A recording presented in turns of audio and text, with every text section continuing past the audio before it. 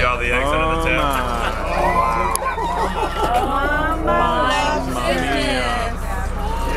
Is that roe?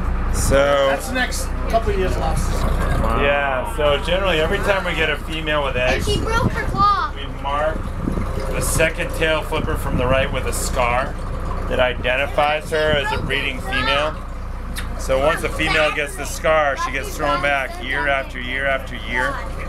Well, eventually, we have a lot of very large breeding females, which also need a similar size male to mate with. So we actually, not only do we have the minimum size, but there's a maximum size. A lobster can't be taken if it's over 5 inches.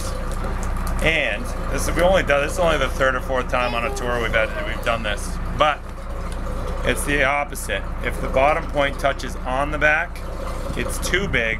If it touches under the back, it's not too big. So even if this lobster didn't have any eggs, you'll see when I touch it down, that bottom point is way up on the back. So this has actually exceeded the maximum size. If this lobster wasn't oversized, what we would do is we'd take something sharp and we'd carve a scar on this flipper right here.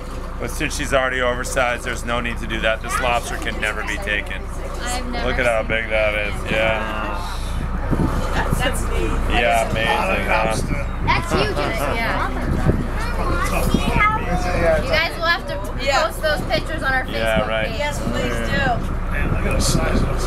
But on a 1 pound female, they've counted up to 10,000 eggs. And on a lobster this size, there could be over 100,000 eggs. A lot of eggs, huh, guys? Is that like a 5 pound lobster? This is probably like And I always 7, like the I would fact that we say. also send back the oversized males because big females need bigger sized males. Pretty cool. All right, I'm going to set her back in. She's probably like 20, 25 years old. Wow. How much Males that are bigger. I think about 7 or 8 pounds, I would say. All the girls actually